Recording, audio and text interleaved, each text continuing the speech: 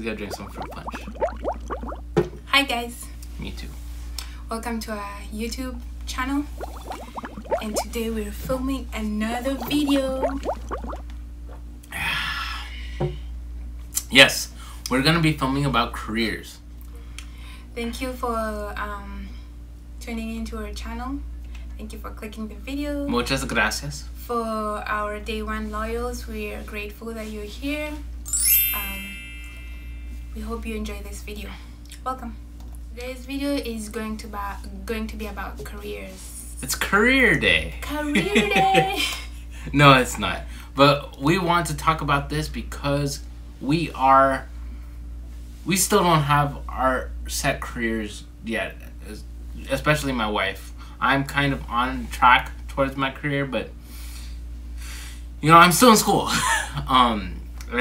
So we thought it would be wise to let you guys know about our struggles and what we've learned through our experiences.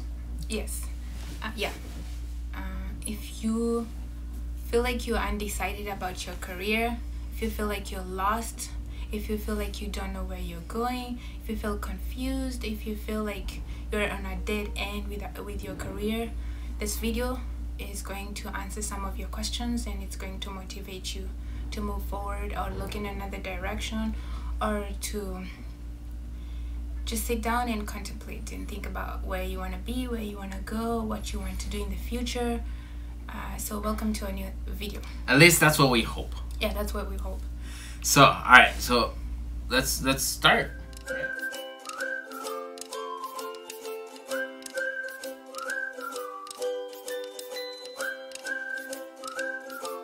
For you guys to know, this is not alcohol, it's fruit punch. Fruit punch. It's delicious. You have to aerate the fruit punch. We honestly don't know how to drink wine or anything like that. So Yeah, we're not alcoholics. we don't drink alcohol. Yeah, we don't drink alcohol. We don't drink alcohol. Yeah, you can drink alcohol without being alcoholic. Sorry. Alright. My journey to what I'm doing now has been like I'll say a zigzag. Like going this way. Sometimes it's straight. I'm like, I know what I want to do. And then I focus on that, and then it gets to a point and I feel like I'm lost. Just a little backstory. I went to college in Kenya for about a year, and when I was in there Say what? I did study film and media production, and even when I was doing that, I really felt lost because I felt like this is not what I want to do. This is not what I want to serve people with. I do like filmmaking. I like making videos. I'm just a very creative person when it comes to video making. That's what I think. But I always felt like my passion is in healthcare. I want to serve people, and specifically I want to work with women. So I decided to switch my major to something different. So if you've been keeping track, I've done film, I've done animation, I've done business, and now I'm switching to biological sciences, and specifically in biomedical science. I was not really sure what I want to do with biology either. Do I want to be a doctor? Do I want to be a research scientist? What do I want to be? I was confused. But to where I am now, I feel like I have an idea of where I want to go, or what I want to do, and what my passion is. And today in this video, we're going to be taking you on how I came to that conclusion. As a kid, we're gonna take you all the way back to my elementary school, because I didn't grow up in a different country, so I don't have such an exciting back history as my wife does. But all the way in the hills of Encino, California, that's where I went to my elementary, Encino Elementary, and I always liked science. And even when I was in elementary school and they ask you, draw or, color in what careers you want to be, I always did the science. Time before college, what do I choose? What kind of... I had to choose discipline of science, and I had never even thought of that before. So I thought to myself, what do I think of when I think of a scientist? I think of people mixing chemicals. And so then I thought, I'll become a chemist. So I went down to chemist, and then I learned that involves a lot of math. And I thought, biochemistry, my favorite. My focus was always to become a researcher, to research. During my undergrad, I also did some undergrad research. And I learned about what being in the lab was really like, and I loved it. Anyways, so I got my bachelor's biochemistry, master's biomedical sciences, but right now I'm in neuroscience. How did I get there? That's just me. I was just thinking, what do I like to, what research articles do I like to read, you know? And I really enjoyed reading about the brain, about the neurons, about the neuroscience, and I'm like, let's try doing a neuroscience PhD. So that's my history. I've always been into science, so I'm going to cover most of the science topics, I guess. Okay guys, so my first advice, very fast, number one, is to know that being confused is good. It's really good, because it gives you a moment to think about what you want to do. So the way I've titled this is wondering is important, like going from zigzag here and there and here and there. If that's what you're going through, just know it's important, because it's preparing you to get into somewhere that you will like. The reason why we have cities and countries and towns is because an explorer, someone who was very curious and looking for something, found it. So I think like exploration is really good. Get lost here, find something, do it. If you don't feel like it, do something else until you find that specific spot, that specific something that you like doing, that you really love, and that adds value to yourself and to your society. So to put this in a different words, she's saying try different things, you know, try a job at Subway, try a job at electronics industry, I don't know, try a job as a welder, try a job, you know, try different career paths, right? And then to try and find the one that you like. Number two, discovery. Okay, so still, when we go back to the point of exploration will lead you to discovering something. Yes. Yeah, careers are like onions. You have to peel. This one, I don't like it. This one, I don't like it. I don't like it. This one smells bad. Oh, I don't like it. Until you get to the one that you really like. Yes.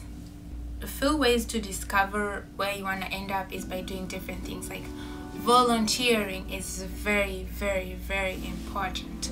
You know, sometimes we want to do things because we get paid, and when you get paid, sometimes you don't see the motivation, you know, because like the inner motivation or your inner value, because what you're using at the moment as your motivation is your paycheck,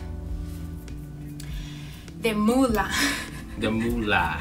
I've been volunteered a lot. I've volunteered in hospitals, I've volunteered in non-profit organizations, I have done different things. And how I came to find out that I like working with women is when I volunteered with this organization. It's called Upendo Women's Foundation, and it was founded by a Kenyan woman who lives in California, and she's doing amazing work.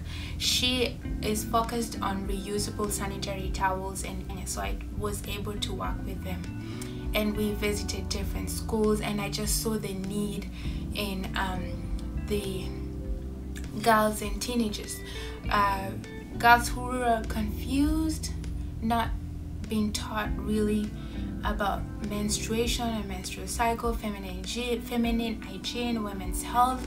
And I saw the need of like specialist doctors and people who understand the women's body, but most importantly specialists that work with women is really lacking in Kenya. So that's how, like, I got to talk to young girls, to teenagers, and they told me their worries, and they told me what they would like to be done differently. And from there, I just knew I really like working with women. Another thing is internship. Look for internships. If you want to work with big 5, top 5 countries in your companies in your country, and you're afraid, you feel like you're not gonna do it, write an email, prepare an informational interview. You know, this is where you, like, someone you admire, like Bill Gates, find a way to contact them or their team, write them an email and tell them, I would like to have an informational interview with you. Can you spare me 5 minutes of your time? And then you have to have something that you want to offer them, if you read something about their company and there's a way you can improve it, offer it to them. And from there, you never know the opportunities you can get.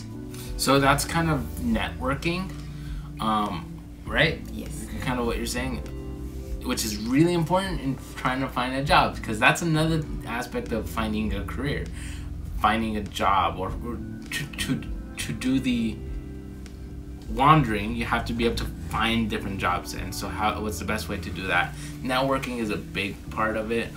Just put yourself out there. Like, if they just have an online application, try and go in person and say, hey guys, I just submitted this online application, you know, and yes, put yourself out there in person so that they have a face to the name, or that they take more of a thought into what your application. Yeah. So put yourself out there. You know, always be prepared. Have your elevator pitch ready. You know, if you were to meet the person you admire and you had 2 minutes to talk to them, what would you say? How would you market yourself? So internship, volunteering, and job, part-time or full-time. But if you can get part-time, go for it, do it.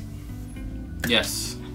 And when you get these jobs, do your best, dress your best, look nice, be presentable, network, talk to your managers, tell them about yourself, your passions. You never know, they might actually offer you a full-time position, or they might actually connect you to people that may be able to help you. So what we've been talking about is kind of discovery and wandering. What we're going into, which is number 3, is more of ways to help you find what you want to do, kind of, right? And so this one's entitled Purpose. What are your values? What are your values? What do you value? Yeah, what do you value?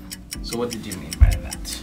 Okay, what I meant by that is, how would you like to change the society? Is there something that you see happening in your country, in your town, that you would like to do differently, or that you think might have more meaning and purpose to the people of your city or your society? I was reading an article that was published about 5 years ago, and it was talking about how women in Kenya have a very, very difficult time having access to gynecology, unless they do have money and they're rich and they're famous. But then if they're small people and no, you know, just a common citizen, it's very hard for them to have access to a gynecology.